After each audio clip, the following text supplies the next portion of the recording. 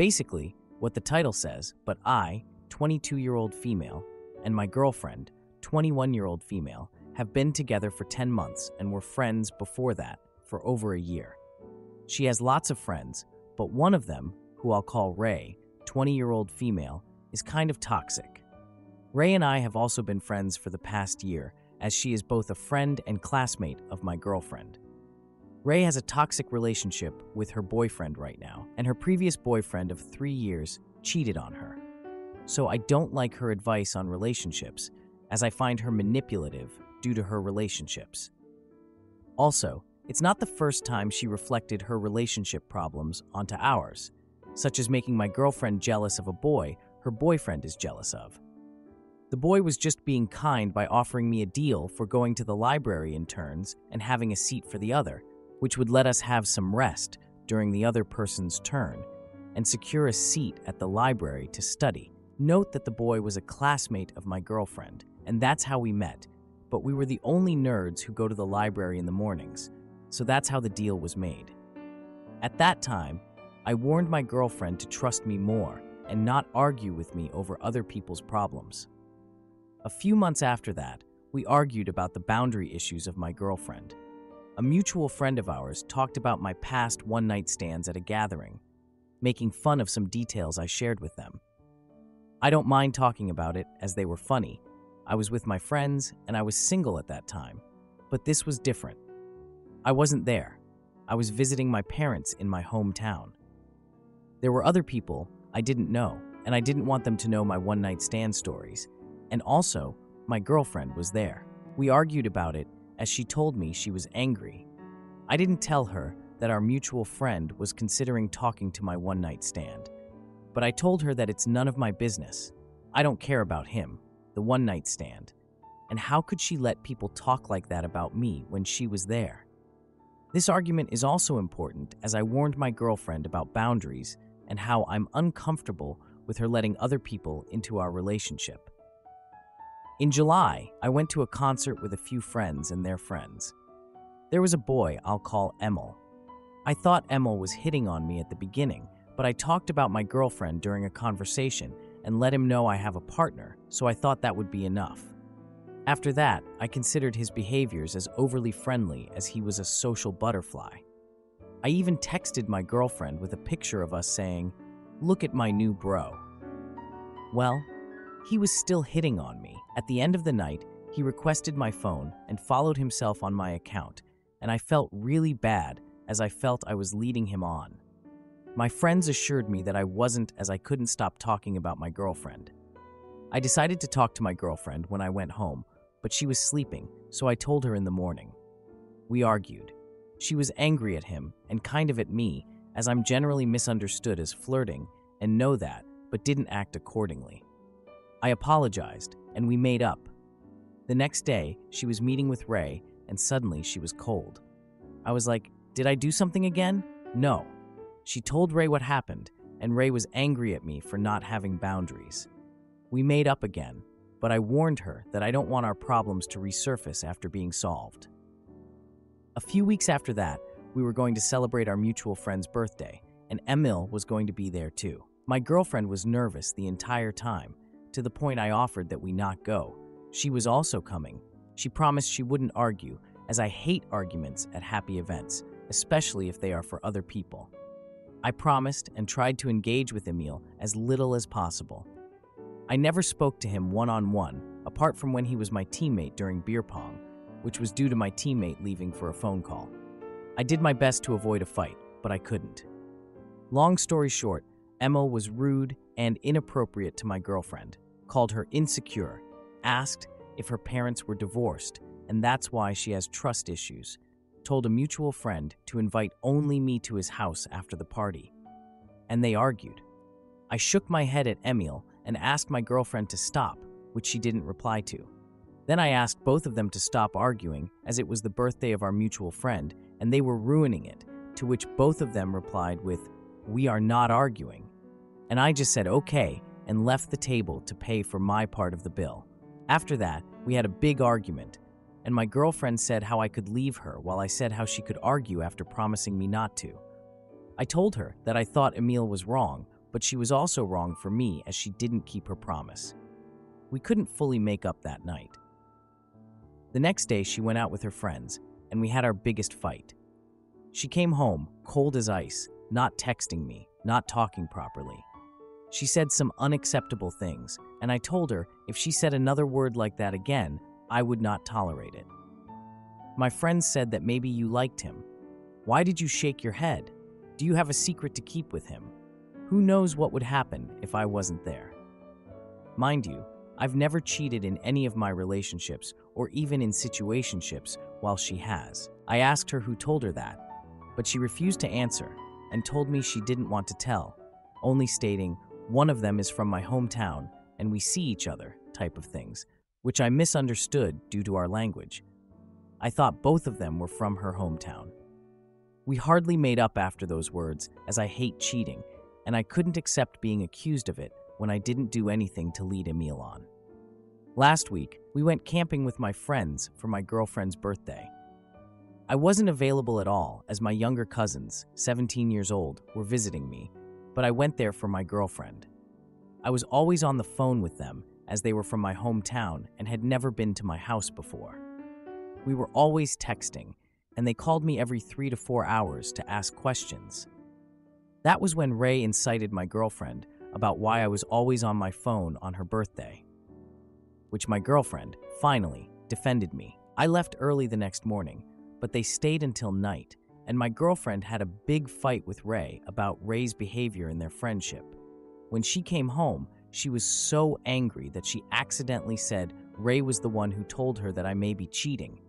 My behaviors were similar to her ex while he was cheating. And why am I still following Emil? I didn't even know I was still following, as I'm not an active user on Instagram. Everyone knows, as I reply to messages days later. At that point, I was done with this Emil situation that has been going on for a month, and I yelled at her. I told her, "I will do what you want me to do for you to close this matter. What do you want?" I explained my side. I apologized. I don't talk to him. I will never see him. I don't know what else to do. What will make you believe that I am not cheating? I don't care about your family or your reasoning about being skeptical. If you are so skeptical, then have friends who don't feed your delusions and wouldn't let you argue with your girlfriend over nothing. I know I was rude, but that was our topic for a month, even after we resolved it. She was being sarcastic about it. I also told her that I'm done with her letting third parties into our relationship. She either fixes herself or I'm out. I'm not the one who told her lies. I'm not the one that cheated on Ray, and I won't be the one paying for other people's mistakes. I was also angry at her for allowing me to hang out with Ray after she spoke poorly about me and only told me when they argued. I told her that from now on, I'm never hanging out with Ray, apart from events such as the birthday of a mutual friend. She can hang out all she wants, but meeting with Ray only for a coffee catch-up is no longer acceptable for me. In the beginning, she accepted all of this, saying sorry, probably because she thought I was going to break up. But now she is guilt-tripping me about how Ray didn't mean it, how she deserves a chance to explain herself, how she has trauma and couldn't think straight for a moment. I told her to leave me alone and maybe later, but definitely not now. But she didn't. She now talks about how Ray asked about me, if I'm okay, do I need anything? What do I do? Now, for a few comments before the update. Comment 1. Nobody likes feeling that way. That's why the rest of the world cuts off the type of people that you find.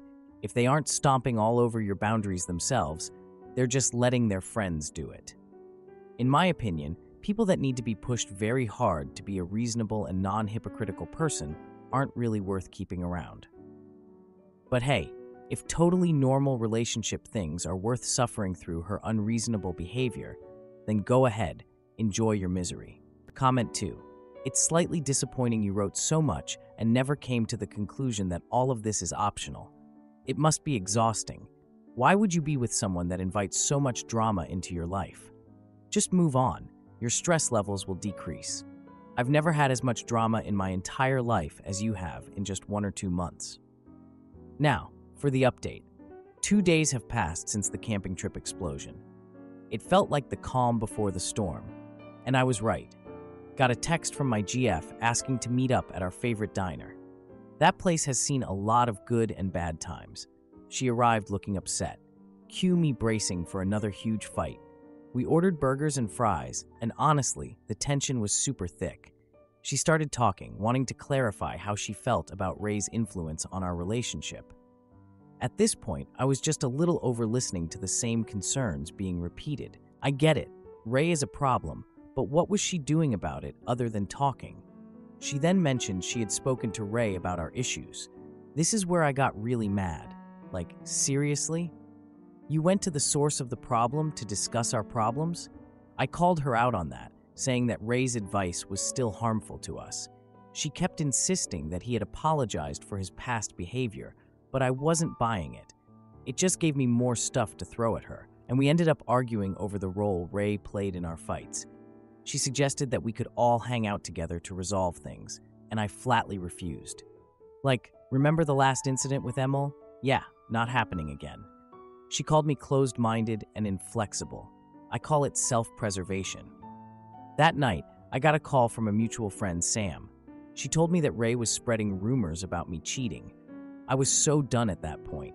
I texted Ray to meet me at the local arcade. We used to hang out there, so I knew it would get a rise out of him. He arrived with this cocky attitude, like he was untouchable.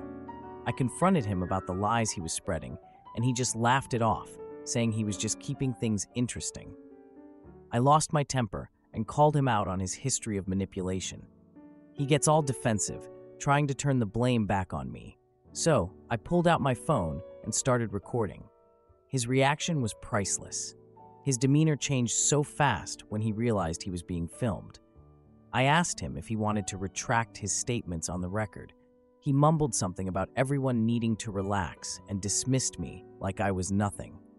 I saved the recording, knowing it could be useful later. The next day, I sent the recording to my girlfriend. She was furious and demanded we confront Ray together. We met at his apartment, and my girlfriend laid down the law. Ray tried to downplay his actions, but the recording spoke for itself. For the first time, my girlfriend stood firm and cut ties with him on the spot. He stormed out, leaving us alone. She promised to focus on our relationship, leaving him behind. I wanted to believe her, but I could tell she was still conflicted. She found out later that Ray had been telling others that she was the real problem in our relationship. I decided enough was enough. I was going to expose Ray's behavior to our entire friend group. I organized a small gathering at my place and shared the recording with everyone. The atmosphere shifted as friends started to recognize Ray's toxicity. Things are still complicated, though. I know my girlfriend is trying to change and move on from Ray, but I can't shake off this feeling that it's going to take a lot more time for her to fully let go. And honestly, a part of me is worried about how our friends are going to treat her after this. I get that Ray's the real problem here, but the damage is done, and trust is broken on both sides. I'll make sure to post an update if anything big happens. Mini update. After sharing the recording with our friend group, I noticed a mix of reactions. Some friends were supportive of my girlfriend and me, while others were hesitant to take sides. A few even confronted my girlfriend about her involvement with Ray, asking why she stayed friends with him for so long. It was tough seeing her get questioned like that, especially after all the stress we've been through. It's clear that Ray's actions have put a strain on our entire friend circle. Am I the idiot for exposing my father's affair and blowing up my family? A few years ago, my dad, who is 49 years old, cheated on my mom, who is 46 years old, and my siblings and I found out 2 years later. My mom explained that in this culture, we don't divorce. Also, it wouldn't be great either, moving out to smaller apartments, not seeing each other daily, and during holidays. My dad could literally leave all day and night to go to multiple women instead of coming back to us. She also said your father might not be a good husband, but he is a good father to you all. So, I have forgiven him and moved past it. No one knows. In return, she's allowed to see his phone all the time. His mother, my grandmother, caught wind of it at one point, but he denied it. She is kind of naive, so she really believes her son. 5 days ago, I was on his phone to find a song. I saw a message from someone that said good night. I didn't know who it was, but I was suspicious. I wanted to check his phone an hour later. Guess what? He deleted the chat and even deleted the contact. The person had no profile picture, but was saved as Table. I had airdropped a screenshot to myself to make sure I didn't imagine it. 2 days later, I saw he had Telegram downloaded, which I know he uses for work. All messages were normal, right? Then someone sent a chat to him. It was a red heart. I looked at the profile. I remember this lady because she works at his company. I even met her 1.5-year-old son. I kind of started to spiral since her husband is white and she is half Kazakh and Romanian. The kid does not look white at all. But I decided that night to not think of weird biological dad things and just focus on the main problem, his cheating. I took matters into my own hands. Since my dad keeps deleting his chats, I had to download the data. I downloaded Telegram, logged into his account, and took a photo every time they chatted before he deleted it and saved it myself. Not sure if I have enough evidence yet. I do have one screenshot where he replies back to her with a kissy face. Today, I got a call on my phone from someone called Table. When I tell you my heart hasn't beaten that fast in my life before. The mistress called my father on Telegram, and since I was logged in, I received the notification too. Now I know that Table from WhatsApp and the lady on Telegram were the same person, and I have proof. Their call lasted 1 minute. I called my dad right after to ask what he was doing. He said nothing. I'm going to pick your mother up in a few minutes. Tonight my dad is going somewhere for 2 hours. Work, he said, but I don't believe it. I want to tell my mom. I looked online for advice. Users kept saying that I shouldn't do it because a relationship is something between them, and I shouldn't meddle. Some people said approach your dad. Maybe he will be scared and stop it. Some people said never tell anyone. Guys, I don't know what to do, and I really want to tell her at one point. I do have the fear that if my mom decides to divorce after all, which I stand behind, he is free to do any disgusting thing he wants to, which in my opinion is not something he deserves. Freedom? No. I'm pretty sure that I'm going to see that mistress 2 weeks from now. I kind of want to confront her in real life, but I won't. Mind you, I'm 19 years old and I have 12 and 15-year-old younger siblings. One of them has anxiety and ADHD issues, so I feel like this could impact him the most in regard to school and mental health. Please help me out. Now, for a few comments before the update. Comment 1. Your mom knows he cheats. She knows he is not a good husband, and she will never leave him. I don't see the point in telling her. Comment 2. You are 19. Leave it alone and go live your life. Your mom is not going to leave him. You are wasting your time and energy on this. Now, for the update. I'm almost out of time, so I might as well just tell you everything that happened. So the day after I confronted my dad about the whole thing, I figured I should just keep a closer eye on his phone. I was scrolling through his texts, like I didn't have anything better to do. Anyway, I noticed that there were more deleted messages. I was like, this guy really thinks I'm not onto him. I found this message from someone saved as Table. Apparently, he was talking about this hotel in the city. I recognized the name because it was the same place where he'd taken the family for a weekend trip like 2 years ago. I still remember it. My mom was all excited because she thought it was a surprise for their anniversary, but it was just a coincidence. Anyway, I texted my dad pretending to ask about plans for the weekend, trying to see what he was going to say. He replied, saying he was staying home to catch up on work. Super suspicious, right? During a family dinner, I kind of overheard my dad on the phone in the other room. I heard him mention the name of the woman from work while he was talking. Of course, I had to wait until he left the room so I could sneak a look at his emails. Found the hotel reservation in there, showing he booked it for 2 nights. So, I confronted him again that evening, showing him the reservation. He denied everything, claiming it was for a business trip. Yeah, right. I discreetly asked my siblings if they'd noticed anything strange about my dad lately. My younger sister, Kate, mentioned seeing him leave late at night a few times. So, we decided to reach out to the woman at work using an anonymous account. The woman responded, saying she was confused about my dad's messages. Turns out, he had been sending her unwanted advances. I shared that info with my mom during a family gathering. She was shocked, but didn't want to believe it was true. I then sent screenshots of the evidence to my mom's phone during dinner. The atmosphere became super awkward, and everyone just went silent as my mom read the messages. My dad returned to the table, sensing something was off, but I don't think he knew what was going on. My mom confronted him, but he kept denying everything. The argument got really heated, with my mom visibly upset. In the chaos, my older brother, Jake, tried to mediate but grew frustrated. The family dinner turned into a shouting match, with accusations flying all over the place. My dad stormed out of the house, claiming he was being unfairly accused. A few days later, my mom decided to confront the woman directly. I learned from her that my dad had been lying about his whereabouts for months. A family meeting was called, with everyone present except my dad. During the meeting, my mom revealed she was considering separation. The family dynamic shifted, with everyone unsure of what to expect next. My dad returned home late one night, and the confrontation resumed. My mom finally told my dad that she was done with the lies. The next morning, my dad was gone, leaving only a note behind. The note expressed his anger and refusal to accept any blame. Still processing. I honestly didn't think it'd get this messy, but here we are.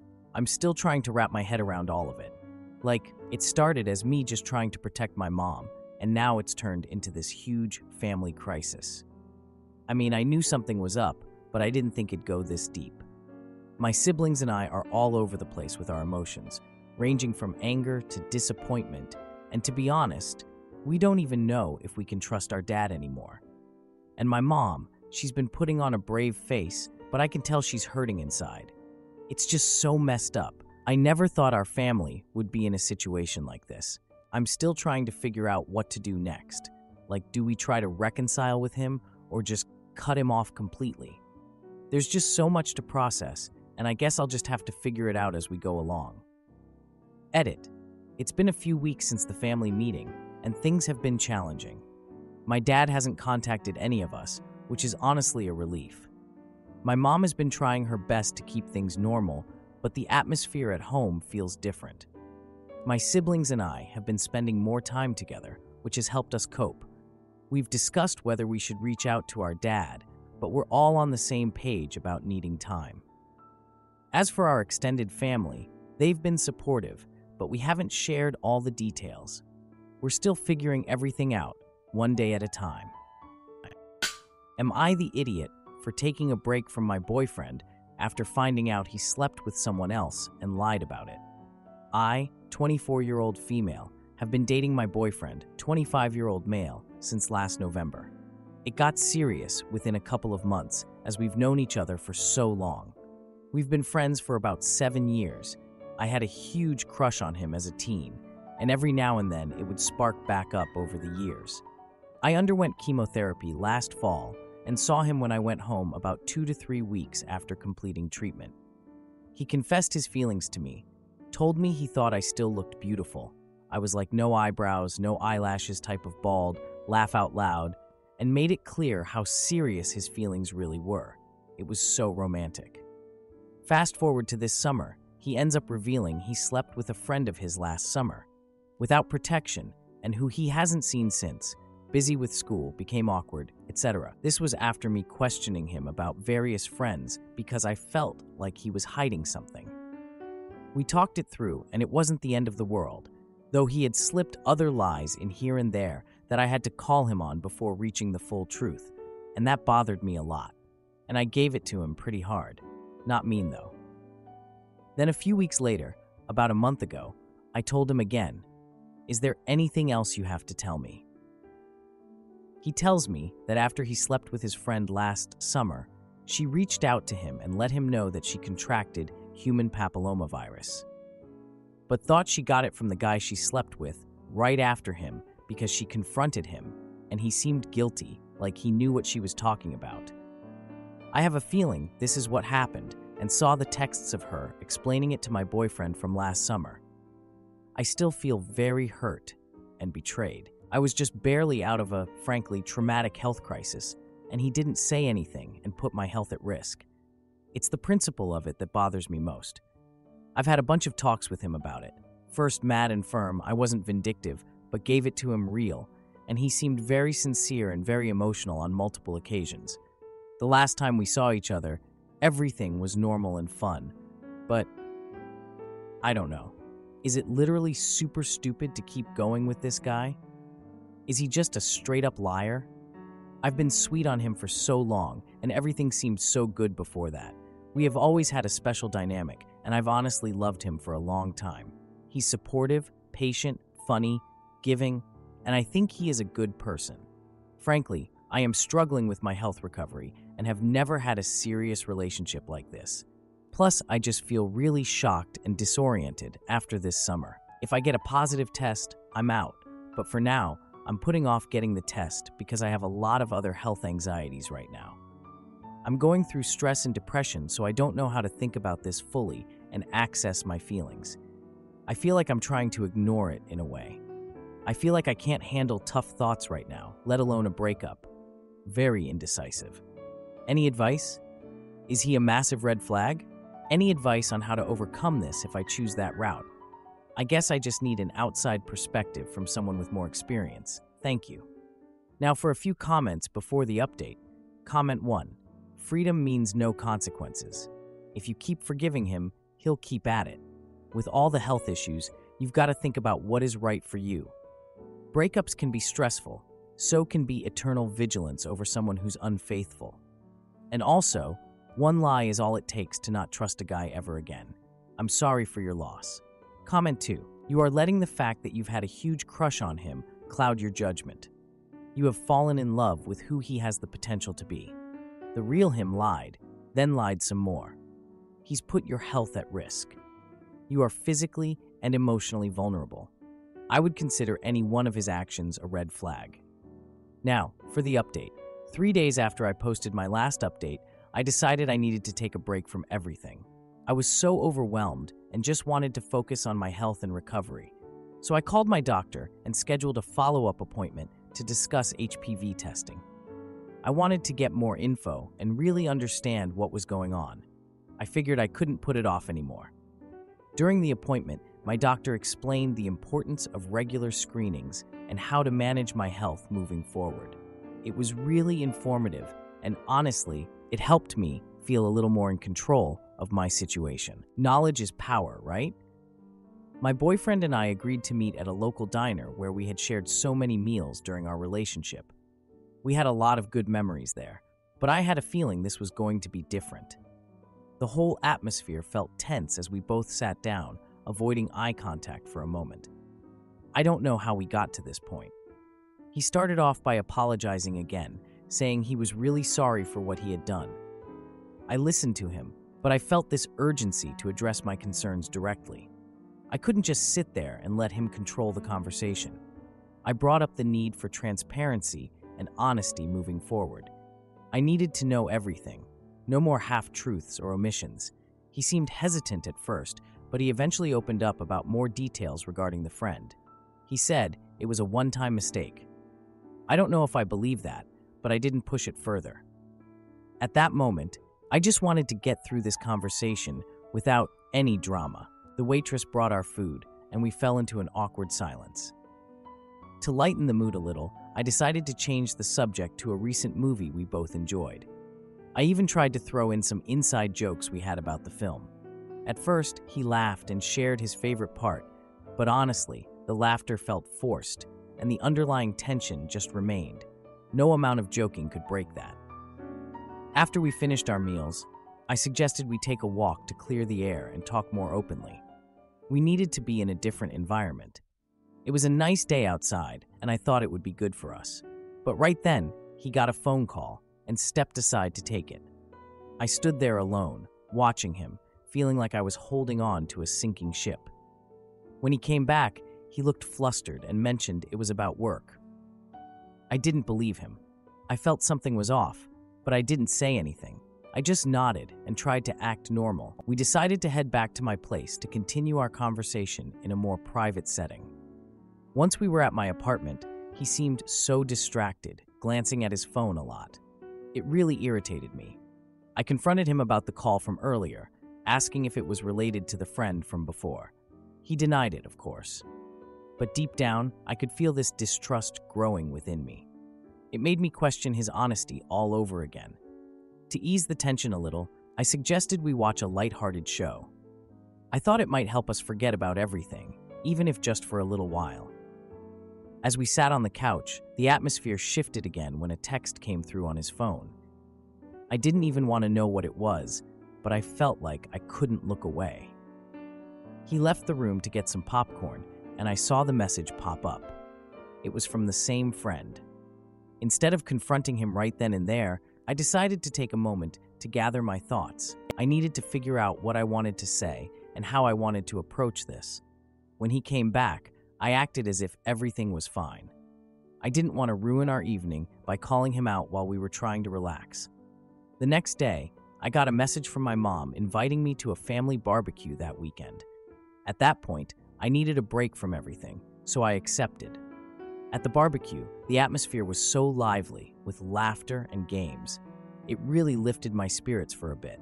My family knows how to have a good time. During the event, my younger sister asked about my boyfriend, and I just deflected with some humor. I didn't want to get into it with her. Later, while we were cleaning up, my brother casually mentioned he had heard some rumors about my boyfriend. I felt a pit in my stomach. What now? He claimed it was a misunderstanding, saying my boyfriend had been with a group of friends and left early. I don't know what to think. I really don't. My siblings and I agreed to take a break from seeing each other until I felt ready to talk again. I just needed some time to process everything. I didn't want to be around them and feel like I had to give them answers I didn't have. To answer a few questions, I did not get tested for HPV yet because I wanted to focus on my mental health first. My boyfriend does not know about the rumor my brother mentioned, and I haven't confronted him yet. I want to gather my thoughts before addressing anything else with him. If you liked this video, you'll probably like these too. Also, while you're here, please consider subscribing. It's your support that keeps this channel alive and allows me to make better and longer videos. Have a great day.